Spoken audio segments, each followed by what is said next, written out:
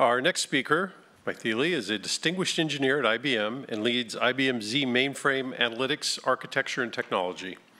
She's also the CTO for Z Financial Services sector. Mythili has been with IBM over 29 years, working with large enterprise clients in various capacities. Her current responsibilities include working with clients across various industries to help modularize and modernize core systems for agile integration with hybrid cloud and ecosystem partners. She also leads the technical strategy for definition of open source-based analytics and cognitive technologies integrated with high-value enterprise data and transactional environments. Please join me in welcoming Mythili to the stage.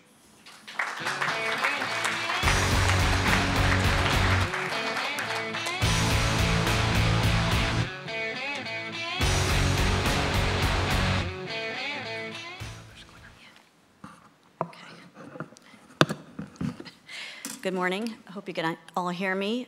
Today I'd like to talk to you about the changing forces in the financial services sector and how that's significantly impacting the requirements on the core transactional systems that our enterprise clients rely on to run their business operations, and how in-memory compute grids that are efficiently and effectively integrated with the systems of record can offer a significant advantage. We're going to talk primarily about the financial services industry, although I think you'll see that the themes that we discuss are relevant cross-industry.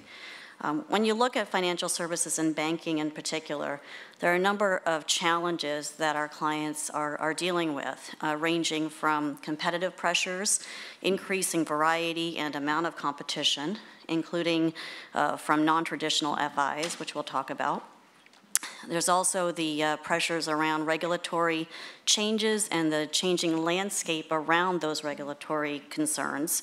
Of course, there's an ongoing demand for maintaining and growing basic profitability, as well as maintaining business operations, so keeping the environments performing at the right SLAs and then dealing with concerns such as ongoing skill shortages. Now, in the banking industry, digital transformation is seen as the view and the strategy for dealing with these challenges, and it's pretty well accepted across many of our enterprise clients in all industries that they're undergoing digital transformation. And in fact, as you can see from the graphic on the right, digital banks are more profitable. They are getting more return on their investments. They are operating at lower costs. They're getting more bang for their buck, if you will, in terms of their infrastructure. However, getting to that point where you have successful digital transformation can be a very long journey, especially for our Tier 1 and Tier 2 banks, and there's a lot of risk involved. So we're going to look at a couple of the challenges associated with the transformation around digital strategies, and then talk about how those challenges are impacting the core transactional environments that our clients are using. So the first thing that we'll talk about is around competition. Our traditional financial institutions are really getting a lot of challenge from non-traditional FIs. So when you think about the types of competition that they have, we have IT companies who are now payment processors. We have grocery stores that are offering banking services. We have boutique loan servicing companies that are targeting very small slivers of the population with targeted types of loans. They can be very competitive in terms of rates, and they don't have the overhead of having to service a wide variety of clients. So from that perspective, that puts a lot of pressure on the traditional Tier 1 and Tier 2 banks in order to compete. In addition, our expectations of what we expect from our banking institutions has changed quite a bit. And we don't often go into bricks and mortar type environments to bank anymore. We do that from our devices. And regardless of what channel we're using, we expect consistent information, accurate information. If we don't see a transactional update happen right away, we are not patient about it. We hit our refresh button on our phones and we wait for that to happen, right? So when you combine all of that, it puts pressure on the underlying core operational systems, both from the perspective of the spiky workloads for inquiries, as well as what our financial institutions have to do to compete. One of the ways that they can compete is to leverage the information they have across multiple lines of business about their consumers. So for example, if we bank with a particular institution, they may have information, and we might have products from them around our core transactions, loans, mortgages, cards. We may be small business owners, they have that information as well, or even investment services. So integrating that information and being much more agile in how quickly they can offer services and products that pull that information together across multiple lines of business can be a significant advantage in terms of meeting that competition. But the underlying systems are often very siloed. They've been built up based on application, or they've been built up based on a bank strategy for acquisition. So as a result, often these systems are siloed and not tied together from the perspective of information flow across them.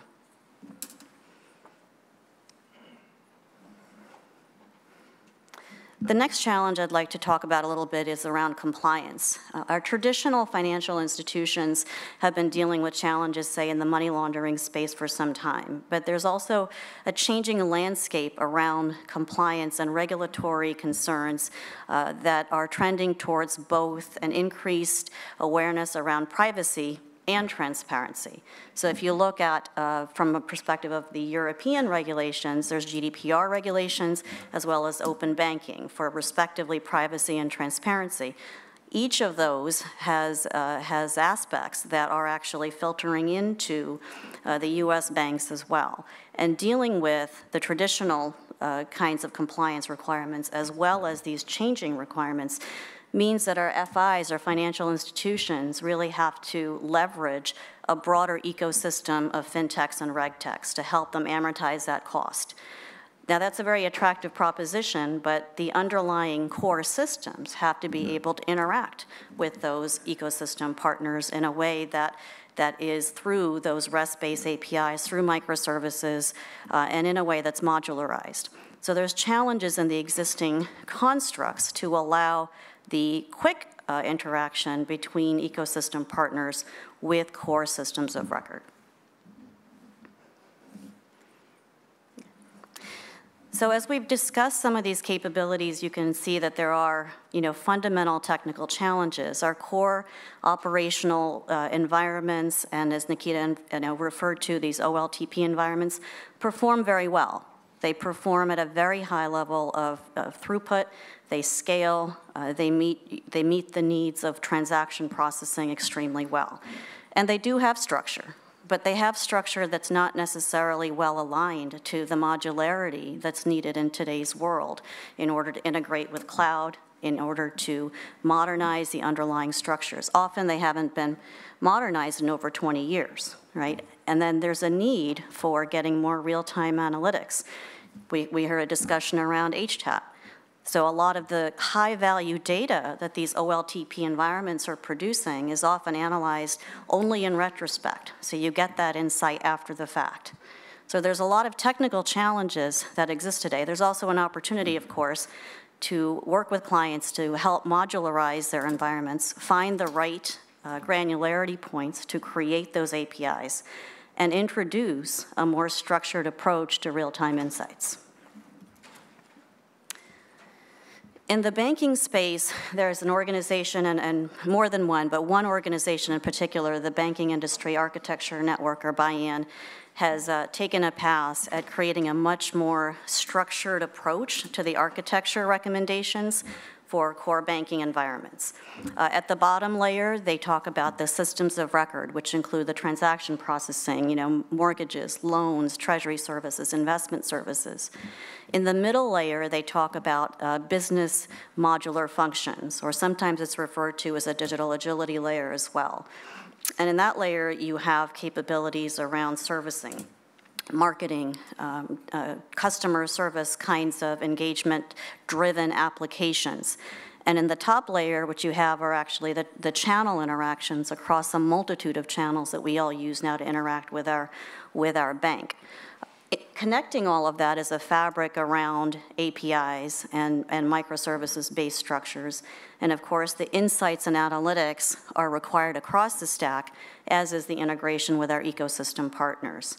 So the value here is in a much more open, modular approach to the structure of banking. It does come with some technical requirements, of course, that we can achieve this while maintaining a high rate of scale and performance in our ongoing business operations, that we can do that at the right granularity, and of course that we can accelerate the digital transformation.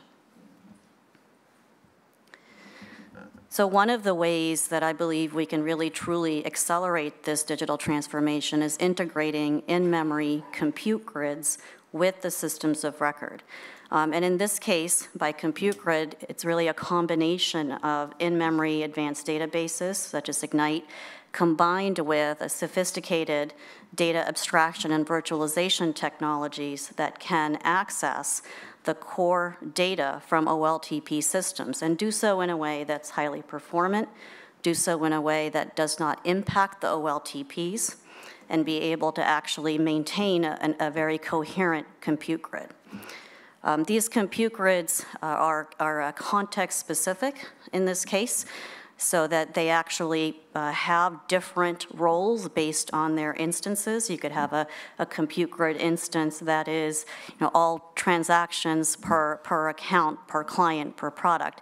You could have a whole different instance that's dedicated to aggregating the right set of information for purposes of compliance or regulatory needs. Now, these grids are not just data, right? And they said data, they're data plus compute, they're data plus processing. Often the raw data that is in the OLTP systems is not at all the data that needs to be surfaced to the other layers. And those other layers are expecting information, and there's compute and logic that needs to be applied to that data to have any meaning or relevance as that information flows through the stack. The other interesting notion about leveraging compute grid instances in this way is that they can be tailored based on the needs of those business modular functions in the next layer. They can be aligned. They don't have to be one-to-one aligned, right? So you can have multiple modular business functions that access a given or use a given grid instance, and vice versa. One grid instance that's used by many. You can also have these instances used by the internal organizations, as well as have them used by external ecosystem fintechs and regtechs. Defining the right services structure around those grid instances is important. Being able to integrate either through microservices when you need the most agility, or through maybe more integrated techniques like ODBC and JDBC when you need the performance, is also valuable. Now, since these grid instances are separated concerns, separated business concerns, and have context, you can also put around them the right set of security, the right set of privacy, the right set of access controls. You can even define, in some cases, workload characteristics that define one grid instance as more important or a higher priority in service than another, and have that managed by advanced workload managers within the system. So this concept is really important when you look at the challenges that we discussed earlier, right? It provides a very efficient mechanism to pull together the right set of information across many different OLTP systems, do so in a way that maintains currency and consistency, provides consistent and accurate information regardless of the consumer, do so in a way that doesn't impact the OLTP. And for those spiky workloads that tend to increase for our financial institutions as the rate of interaction with devices goes up, this kind of a compute grid that's integrated with systems of record can handle some of that spiky workload and take some of the pressure off of the existing OLTPs. So in this way, we can really accelerate our clients' digital transformation strategies. It doesn't obviate the need to modularize the core systems or over time modernize them, but it can give clients a way to start down that digital transformation strategy and give them additional flexibility and agility to meet the changing needs of our marketplace. Thank you.